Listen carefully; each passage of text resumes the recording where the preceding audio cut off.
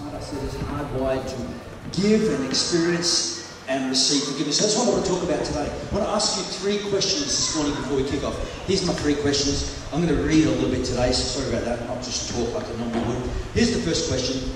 Do you want 2019 to be a year in which you can demonstrate God's love to others?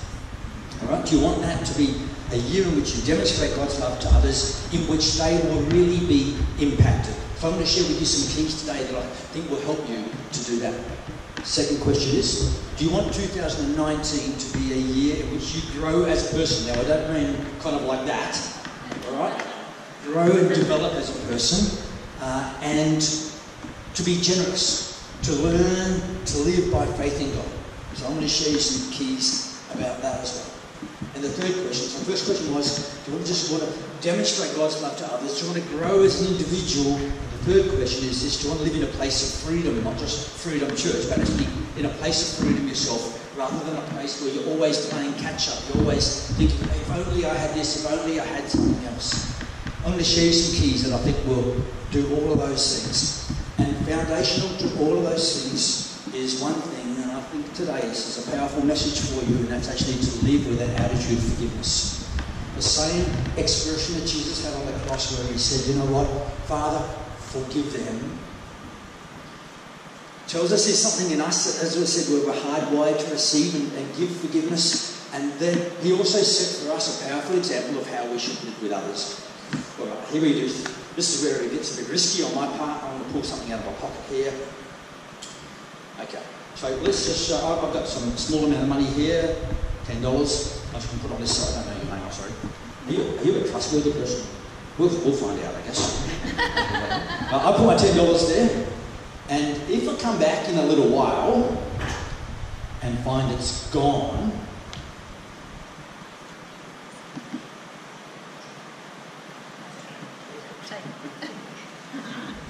I didn't come back. I can't. And it's gone. I come back and it's gone. All right. And so, what was your name again? I thought you were an honest person. I've come back and my $10 is gone. So my assumption is that I get it. Truly. So what I do now and how I react now, I have a choice. Do I act out of what Thomas was talking about before, about this sort of the worldly understanding, our natural carnal way of thinking, or do I act with a sense of a life of forgiveness? All right. So we'll come back to. I know where it is, right? I know where it is. Sorry, I remember. Okay. But we'll come back to that in a little while. But before we do that, I want to make some predictions. I'm not a prophet. I want to make some 2019 predictions. Here we go. In 2019, some of these things will happen to you. You will have the opportunity to offer and to receive forgiveness. Right? Probably, what are we up to now? The 6th or 7th or 6th, I think, today of January. Chances are you probably had that chance already to do so. You will have the opportunity in 2019 to offer forgiveness to somebody else and to receive forgiveness from somebody else. You will bump into somebody, you will hurt someone, you will disappoint someone, you will upset someone, you will owe someone, you will disagree with someone. Okay? If that hasn't happened, or it doesn't happen in this 2019, then Thomas does good funerals, I understand. So, okay. But the other side of that is that someone's going to bump into you. Someone's going to hurt you. Someone's going to owe you. Someone's going to disappoint you. They're going to disagree with you. The list will go on. It will just happen because it's part of the broken world in which we live. Does it mean we're bad people? Not necessarily. It's just a consequence of the world in which we are in. So the advantage that we have today is we can help prepare ourselves for 2019 when those things are almost certain to happen. So what attitude do we take in? I asked you earlier, the first question was, do you want 2019 to be a year in which you demonstrate God's love to others, in the way in which they really sit up and take notice? And I believe that receiving and offering forgiveness is really a key to that. But you need to understand something. The reason we offer and receive forgiveness is usually not so much for the other person's benefit, but it's actually for our benefit. For our benefit. If I'm doing something, I'm going to Lee and I'm saying, I forgive him of something, or I ask for his forgiveness, and I'm doing so to change him or do something in him. That's called manipulation. It's actually a little dishonest and a little bit disingenuous. Does that understand what I mean by that? I'm actually not acting all that puristically. If I come to him and I ask his forgiveness because I think I might have breached some sense of trust, or I need, or I offer my forgiveness to him, I do so because actually that's going to benefit me and make a change in me. It may make a change in him as well, but the principle reason for doing this is because I need to receive forgiveness and I need to offer forgiveness.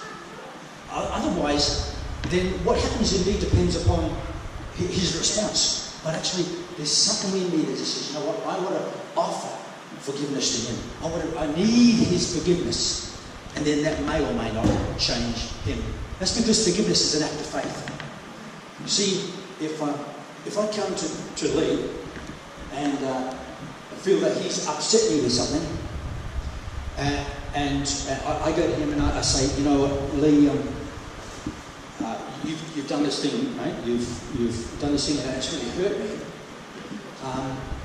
And then there's a chance that he may go out and go on social media and post that to all his friends. What a jerk Rod is. He's so silly. He comes to me and he says these sort of things. He's so weak. He's big, wussy that he is. Is that kind of stuff in the church for us? And he can act up on that. He can go and tell everybody, hey, Rod responded this way, Rod responded that way. And I've got to come to him in an act of faith. I'm actually putting myself out there a little bit and just saying, I'm coming to you in honesty and trust, mate, that you're going to respond and do with my heart in an appropriate way. I don't know how he's going to respond. But I come to him in faith. That's why asking and seeking forgiveness is actually an act of faith. To respond to that conviction from God to do that. Which reminds me a little bit of a verse that's in the Bible, one of my favourite verses. Actually, I was at a baptism ceremony just last weekend, and a young child actually read it out. Romans chapter 5, verse 8. It says, God demonstrated his love for us in that while we were still sinners, Christ died for us. I kind of like that, an older version, language version of that. It says, God commended his love to us in that while we were still sinners, Christ died for us. In other words, God put his love out there in advance. He put it forward to us. It was actually an act of faith on his part. He's the author of faith. And then it's up to us as to how we respond. Well, to me, forgiveness is a little bit like that. I'm going to commend forgiveness to you. I'm going to offer forgiveness to you. I'm actually going to put myself out there in a sense of vulnerability and trust. Learning to do that, to respond in forgiveness like that is as an act of faith. That pleases God, because faith pleases God. Doesn't mean to say it's easy. So here's the key issues here. If you've wronged somebody else, then seek forgiveness. If you feel you've been wronged by another, then offer forgiveness, because they are powerful tools for blessing.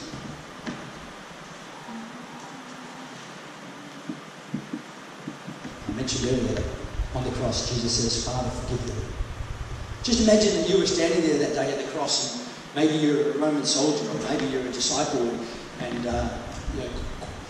alternating a little bit in terms of your belief and your fear at that particular time. You hear those words, Father, forgive them. I know for me it would have just come deep into my heart. Not out of a sense of attack, but out of a sense of love and glorying of his spirit, saying, come on, Rodney, come on, there's still hope for you, there's still hope for you. And even today, just hear that verse. You look back at 2018 and say, you look back at 2018 now, our default position is we look back and we think of all the bad things and mistakes of 2018. Just say, you know what? Today I want to hear his voice saying, Father, forgive me. Forgive me, Father, for those sins. And today I want to hear your voice, I forgive you. And I just want to move on with confidence and with a sense of optimism for what 2019 will bring, because I've been hardwired for forgiveness. I asked you before whether you want 2019 to be a year in which you grow as a person in generosity and in love and compassion. Pastor Lynette Tobin, some of you may know, is a good friend of ours, and she just about every Sunday she would say these words from Proverbs chapter 11, 23, 24, 25. The world of a generous person gets larger and larger. And learning how to be generous, actually that's what forgiveness is. You know, if Lee's done something wrong to me and I extend to him forgiveness, I'm actually being generous to him. And if I'm being generous to him, then the Word of God says that something about my world is going to get larger. Does it mean I'm going to get fatter? No, I hope not. What it means is there's some security that's going to come from being generous, from giving away. The world standard says, hang on a minute, if I give away, I'm going to have less. Well, the Word of God says, you know what, if I give away, if I give that offer of voluntary forgiveness, something in me gets bigger. And my experience is that something in Lee will get bigger. Do you mind me picking on you today, mate? It's a bit late now to ask your forgiveness, but I will. And hopefully you'll forgive me. If not, maybe by the end of today. If not, we can have a little chat. But we do need to really think the world's mindset that so easily comes into us that says we're actually better if we hold on to stuff. The kingdom principle says, no, that's not the way it works. If you want to grow as a person, let it go. The world thinking of generosity is that you can be generous if you have much. But the kingdom principle is generosity does not relate to how much we have, it relates to an attitude of mind and a sense of who we are in Christ. And that therefore the ones who are most generous are those actually who have least and who give. Jesus taught that way all the time. As a consequence of that then, generosity and offering forgiveness, actually we expect it's going to hurt a little bit. You know, if somebody steals $10 from me, that hurts. But if I offer forgiveness, that will hurt a little bit too, because then I probably have released my chance of getting my $10 back. Don't necessarily put it in the bank quite yet, right? So it's going to, forgiving actually will hurt. You sort of think, well then, that can't be very biblical. Well, ask Jesus whether it's biblical or not. Okay, so Jesus is on the cross, and he's forgiving the people that are hurting him. And in the kingdom way, that's okay. Because there's a higher principle. He said there's a higher position. So you know what, it's actually just not about what's happening now, in the here and now. There's another bigger principle at work. So people who forgive are acting generously. And therefore they expand in their influence and in their grace. For many years, Gigi and I have had a practice of opening our home to people who need somewhere to stay. We actually got a little house now, so we have to rethink that strategy a little bit. But, yeah, there's a couch for them or for. Well, there's been times when it's been a bit like that actually. We gave up our master bedroom and our ensuite and everything else for a couple that are going to stay for I think a month, and they stayed for 2.5 years. And there's others who have stayed for just a few days, and some who have stayed for years. And in that time of doing that, there were people who came and stayed at our house whom it was just so easy. And some people who stayed at our house who actually were quite well off and had a lot of resources. And there were others who stayed at our house who literally had nothing. And some of them, because of the history of perhaps abuse or of dysfunction, living with them in a home was not particularly easy. And in our house, sometimes it was not particularly easy. So if you want to learn how to grow in forgiveness, sharing your stuff is a great way to experience it. Being married is a great way to experience it. Just whenever you're in a shared situation, all of a sudden, the sense of boundaries that we like to keep around ourselves, I was saying, they get under attack, they get fuzzy. And in each of those experiences is a chance to grow as a person. And say, you know what? Can I offer forgiveness in this situation? Or am I all about protecting my stuff? Hey, after all, the world of the generous person gets larger and larger. So God help me to grow through this situation. And let me tell you, there's been some times when we've grown. And I reckon there's been a few times in sharing our house where we've probably helped some other people grow as well. And some of them are probably standing up in some churches this Sunday morning around the country saying, oh man, we stayed with this couple and it was really hard. We kind of tend to have this tendency to sort of look at ourselves and everybody hurts us and we don't hurt anybody, but there's always these interactions that go on. So if you want to experiment with forgiveness, then share your stuff, share your car, share your resources, share your home if it's appropriate to do so. I'm not suggesting that anybody makes themselves unsafe or whatever else, but open yourself up a little bit and take a kingdom point of view. Just a point of clarification though about that is, what I'm not condoning is if somebody's being beaten or somebody's being in an abusive situation, that they necessarily stay there and continue to experience that abuse. Actually, that's not necessarily forgiveness. Forgiveness is when I release somebody from my judgment of them. But that doesn't necessarily mean I need to stay in the same position and cop the same treatment again and again and again. So if you're in an abusive situation, you don't need to stay there to experience and offer forgiveness. You can get out of that situation, but you can still forgive. You can release that person from your judgment and say, you know what, but however, a consequence of that person's relationship or of their behaviour means that I'm not necessarily going to associate myself with that person at the moment until they change their behaviour. Do you understand what I mean? So please don't say that I'm hearing that people need to stay in abusive situations. I'm not saying that at all. It's actually about a state of the heart.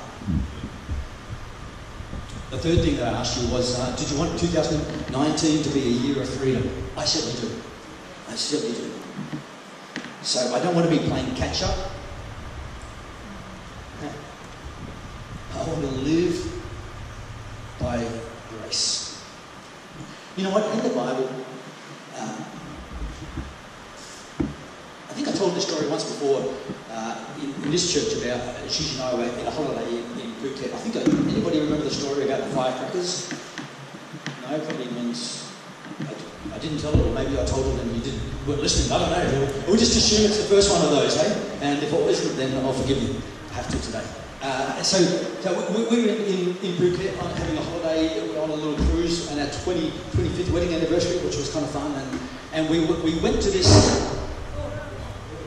Did I do something wrong, Thomas? Okay. That's my firecracker. We went, you know how they do these tours and they take you to churches and temples and stuff. Well, we didn't really want to go into this particular temple, so we just stood outside walking around the gardens. And while we were there, we heard these little firecrackers going off, you know, little like kind of tom-toms, I think they used to be called, little bang, bang, bang, bang, bang, you know, not sky shows sort of stuff. And we thought, well, that's interesting. So we're just standing, and there's this hearth, I think they called it. It was like a fireplace, maybe yay big.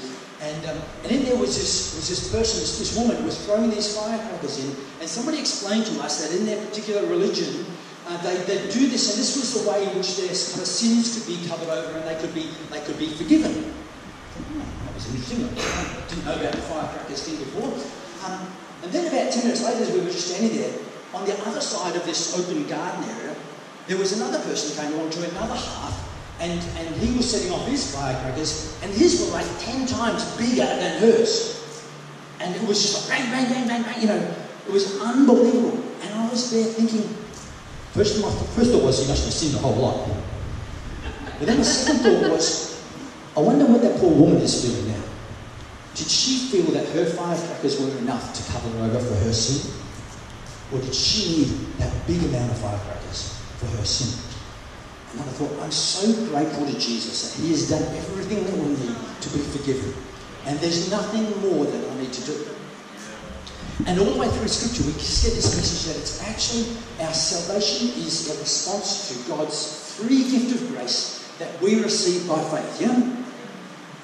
But speckled through Scripture is another narrative that says, not that there's something else that we need to do to earn our salvation.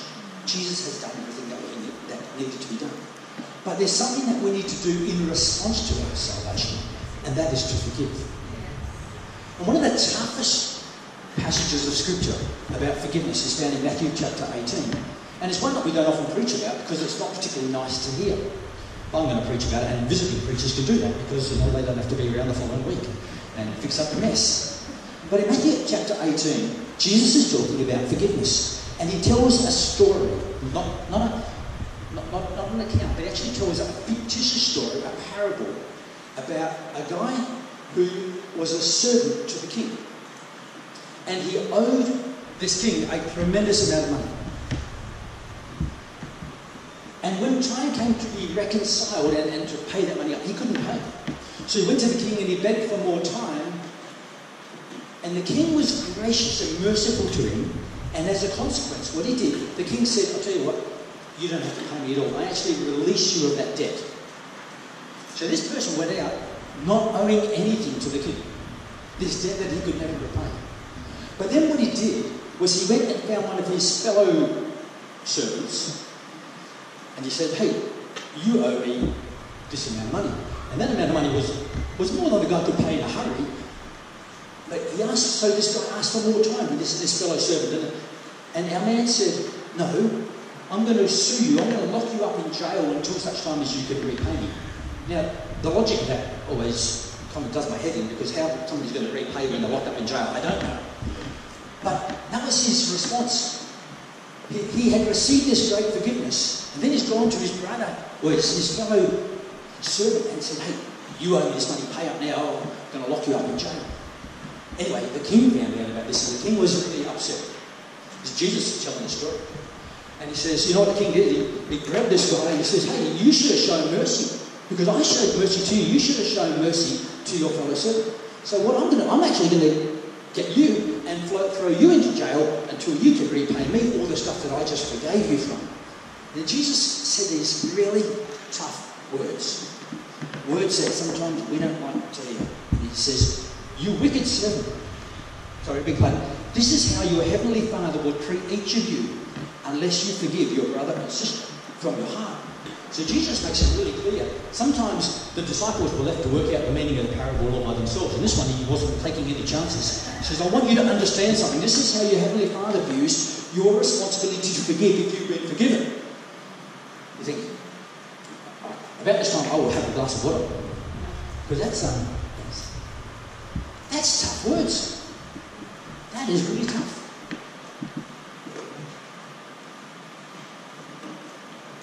There is an expectation on us, if we have received his forgiveness, to forgive others. Jesus is saying, if you're not showing that, it says there's something in you haven't really embraced, you haven't really understood the power of the forgiveness that you've been given. So we're left shocked by those words, and jolted into the understanding that we who have been forgiven have in our hands a tremendous opportunity to give or to withhold the blessing of forgiveness. Gigi and I have known adults who, about our age, have lived in multiple homes around the state, and everywhere they live, they seem to have a run-in with their neighbours. They run in, like dispute with their neighbours. You know, the neighbour did that, or the neighbour did this, or the reticulation did that, or the driveway did this, and we sort of think, wow, okay, that's pretty tough. And then they've gone to another house, and the same thing happened again. And they've gone to another house, 6 or 7 houses in a row. There's a pattern beginning to form. And what happens then is that they start to almost, I wish I had a pair of dark glasses here today, you know, almost look at things, everything that neighbour does becomes bad, becomes wrong. Every action that they've done, there's some double meaning, some trickery, something behind it.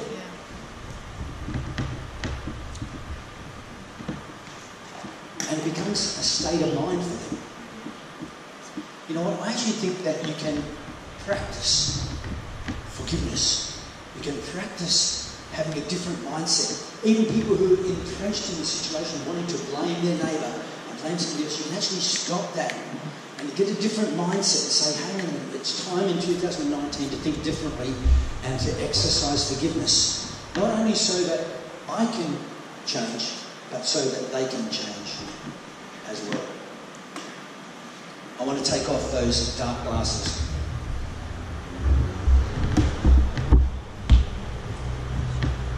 I remember that the money is still over there too.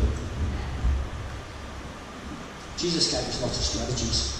In that Matthew chapter 18, he talked about what happens if somebody does do something wrong. If somebody does steal $10 from you, how should you respond? He doesn't say you should post it on social media so that all the world and all your friends feel sorry for you. I guess Jesus knew there would be such a thing as social media, but he didn't say that. Does anybody remember what he did say? What's the first thing you should do? Go and talk to that person. So I'm going to just try and have a quiet chat. I hope I'm not going to get any feedback here.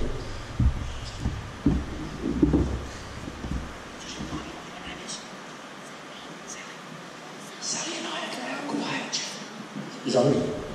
Zoe and I are going to have a quiet chat too. Just the two of us, nobody else will hear. Okay? So it says the first thing we should do is we should go to that person.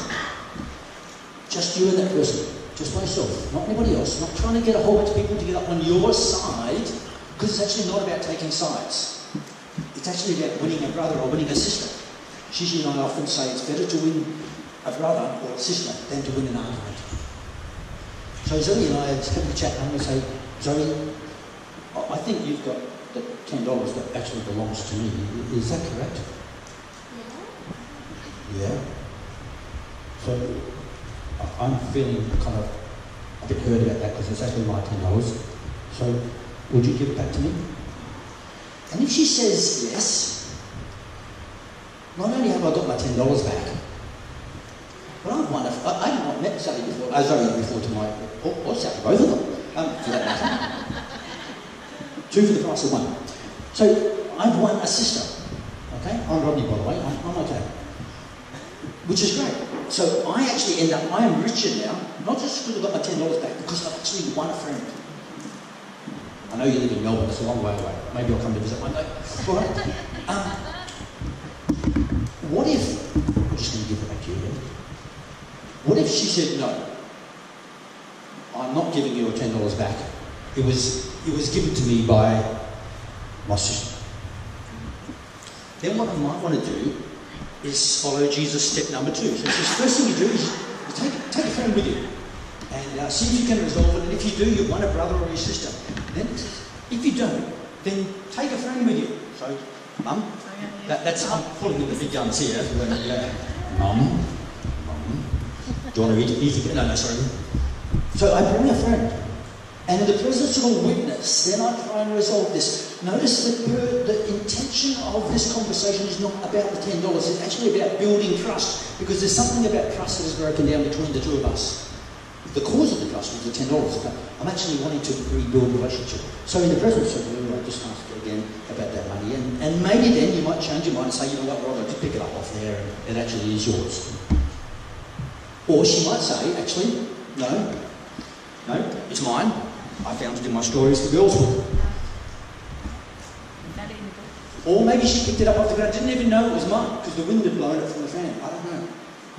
So then Jesus says, you know what, if that doesn't work, then what you do is you take it to the next level and you tell it to the church. And I'm standing up at the church and I say, you know what, I think I had $10 there and then I think that Zoe just grabbed it out of my wallet. And you're going to stand there saying, you know what, Rod, you're wrong. You said that you could take it. Is that right? I think you all thought. So, take it. Okay? So you actually might feed back to me, or you may say, you know what, yes, she did take it and it wasn't hers to keep. Then Jesus says quite an amazing thing. He doesn't say, therefore, if the person doesn't respond even after you talk to the church about it, then you hate that person, or you rant about that person, or you badmouth that person. He says you treat that person like you would an outsider or an unbeliever. Well, how do you treat an outsider or an unbeliever? You don't hate them. You love them, you forgive them, you don't necessarily hang out with them all day long, you don't necessarily expose yourself to that level of trust with them, but you do want to be in a relationship with them if you can. You do love them, you do things that Jesus said you should do. So it's not a case of now, I hate you and I will never ever talk to you again. It's a case of, you know what, I might have lost $10. At the end of the day, is it the end of the world? No. Can I go to the Father and say, Father, help me, resource me, bless me. Yeah. But you know what? Bless Zoe too and just help her as she walks through her own challenges. So that's the passages that Jesus set out.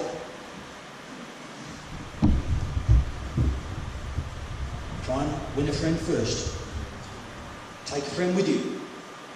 Talk to the church if you need to. And if that doesn't work, and that's unusual that you get to that level, then just put some distance between yourself and that person. But continue to pray for them and hope that one day they may respond to your kindness and openness, because that's what Jesus did for us.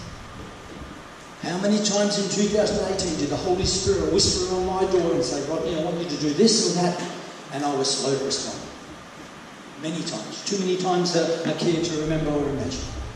How many times would the same thing have happened to you? Perhaps once or twice. But still He loved us. Still He continued to comfort us. Still He has a plan and purpose for our lives. He doesn't give up on us.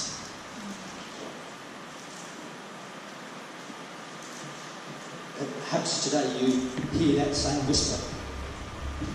The whisper that says, I forgive you. The whisper that might say, you know what, you need to approach that person and ask for forgiveness.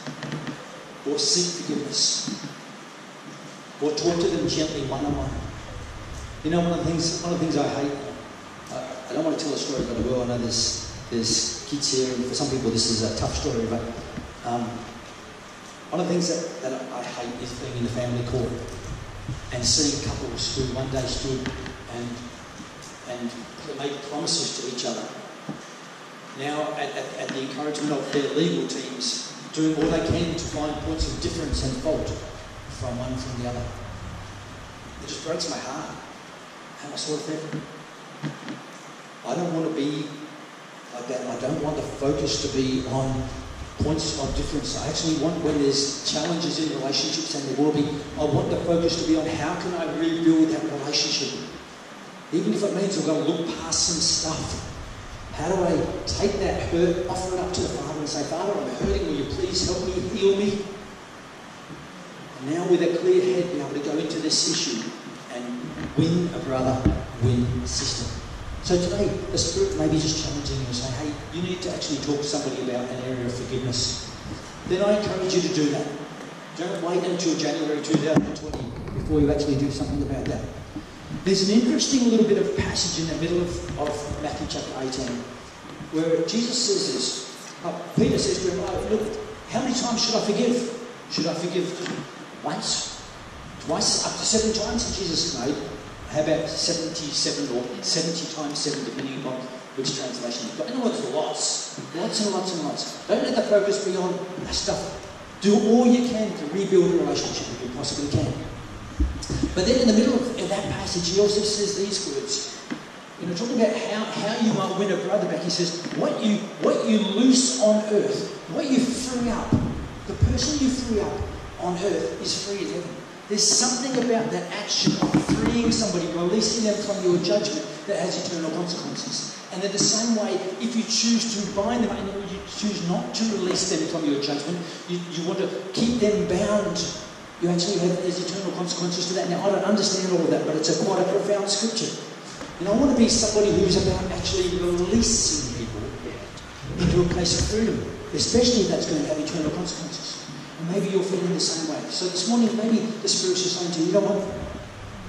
You need to do something about that. Or maybe you need to ask me for forgiveness for a certain thing. Or maybe you need to be bold and just talk to somebody and just say, you know what? I think we've got a damaged and broken relationship. And healing that broken relationship is really important. And I'm going to act in faith and cross the room and have that conversation with you. Maybe a little bit scared, maybe a little bit butterflies in my stomach, but I'm going to do it anyway, in faith. Because the world which wants gets larger and larger. Anybody like that? I know I am. How about we pray together, and we'll just make some time here right now for just the Father to talk to us and minister to us. And we're not going to ask people to come up for prayer. There's some things that you may need to do afterwards, then you do those things afterwards, okay? And if you need to talk to somebody else and get some help to do that, then do that. But don't let 2019 go past without acting upon what the Spirit is talking to you about. Holy Spirit, I thank you for your whisper. Thank you that Jesus made it so clear that forgiveness is such a powerful tool to our sense of foundation in yourself.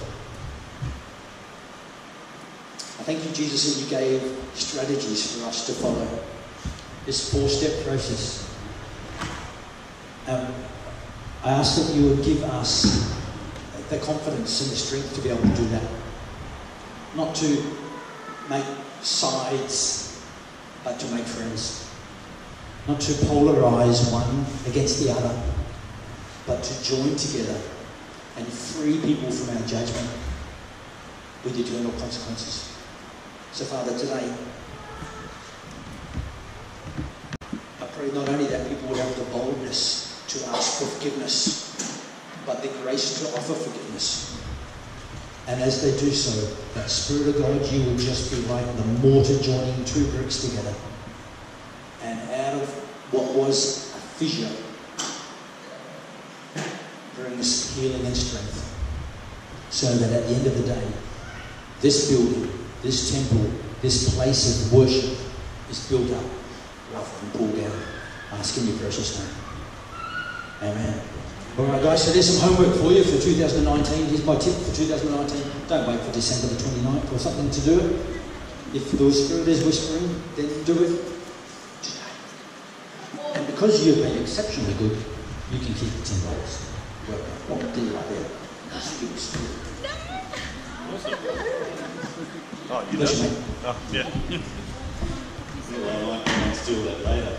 We'll go for coffee. We'll go for coffee. Yeah, that's right. I didn't know there was still someone with money in their pockets.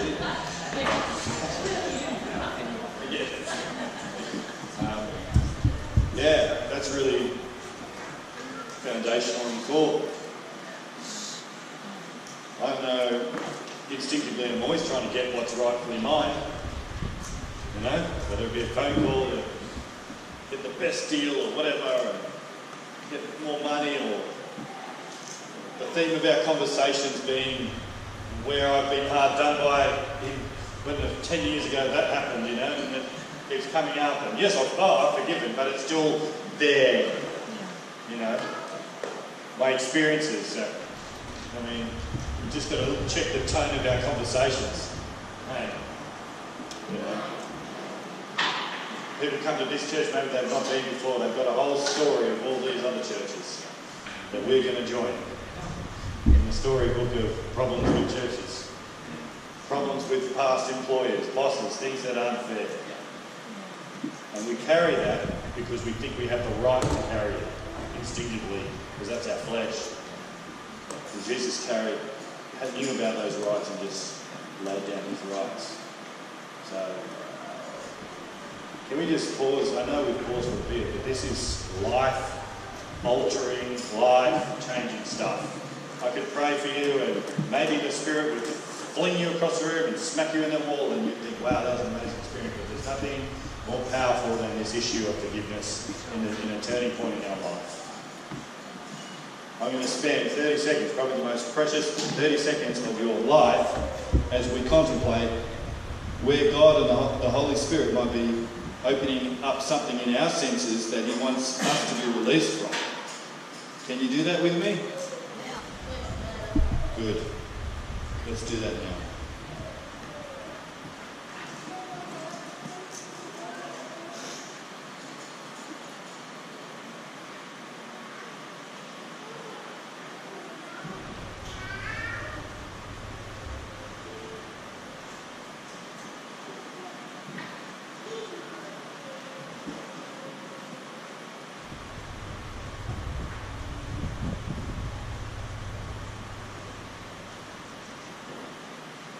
That's 30 seconds. And then some of us get so locked up we don't know what to do with it. And if you're honest with God, you're saying, I don't want to do anything about this. But the best first step is to say, Lord, help me to want to do it. Because that's a miracle by itself. I'm going to put another timer on for 30 seconds. You don't want to release it. Ask God to help you to do that, to get on that path of actually wanting to release it.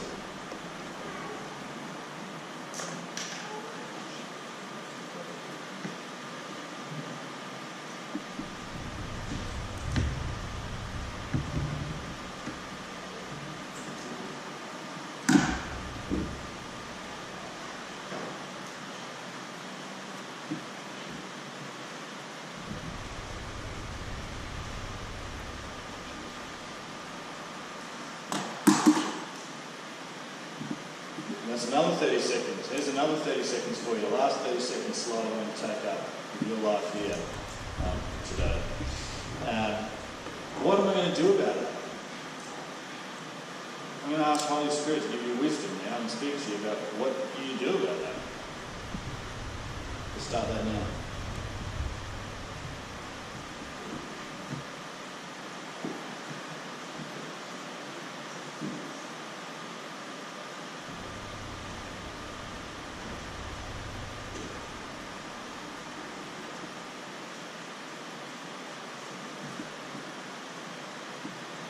That's that other 30 seconds.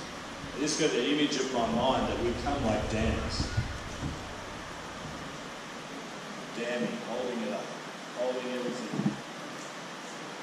And what's the Spirit of God do? It flows like rivers of living waters. And I don't want to be someone that comes to a community all dammed up, ready to be filled up a bit more with dammed septic water. I want to be a humble person with the gift of repentance to be able to release forgiveness and see the rivers of living water just flow through my life again. If it has, maybe I've been dammed up for a while, but the God is calling us in this moment to release our dams so that the Spirit of God can flow as He wants to through our lives.